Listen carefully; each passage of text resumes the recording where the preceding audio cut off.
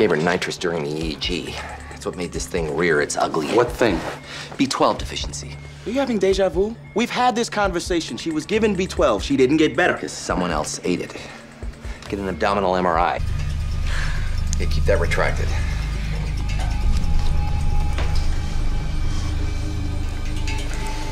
Forceps.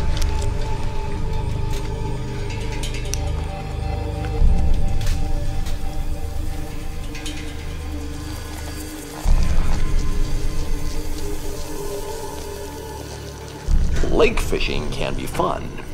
It can bring the generations together. If you don't cook that trout or perch well, you'll be giving room and board to this fella. By free board, I mean all B12 you could take in. I could have a tapeworm in me? Not likely. You'd be in a lot of pain.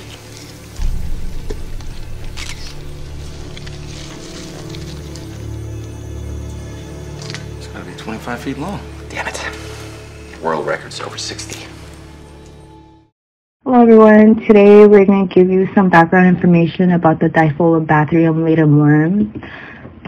The first thing you need to know is that it is the largest worm that can infect people.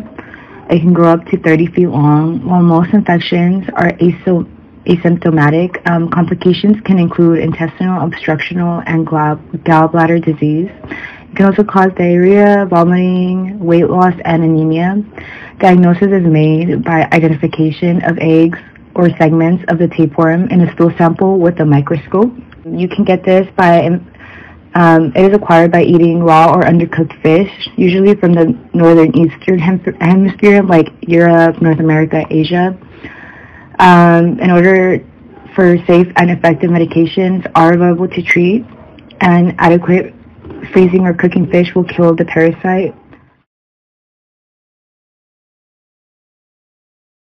The adult worm is comprised of 3 distinct segments: the scolex, neck, and strobila. Each side of the head has a groove-like bothrium which attaches to the intestinal walls. The strobila consists of a long chain of proglottids which contain the reproductive organs of the tapeworm. Diphyllobothrium latum is monoecious, consisting of both the male and female organs. The mature gravid proglottid has a unique uterus, coiled in rosette appearance, with genital spores in the center of the proglottid. The gravid proglottid shows the serous sac, genital urine pore, vitelline glands, excretory canal, ovary, uterus, and testes. Diphyllobothrium latum lays up to 1 million eggs a day, which is shed in the feces of its host.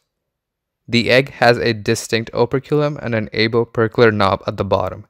The eggs are undeveloped when released from the uterus, and completes its development in water. Diphyllobothrium tapeworm infects humans as well as a few other mammals as definitive hosts. Immature eggs are passed in the feces, which then embryonate in the water. The choroidia hatch in the water, which are then eaten by a crustacean intermediate host. Procercoid larvae develop in the crustacean.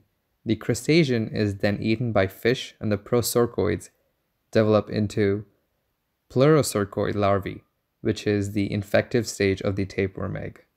When a definitive host ingests the infected fish, the adult forms in the intestine, feeding off of the host nutrients. The life cycle repeats to infect other hosts.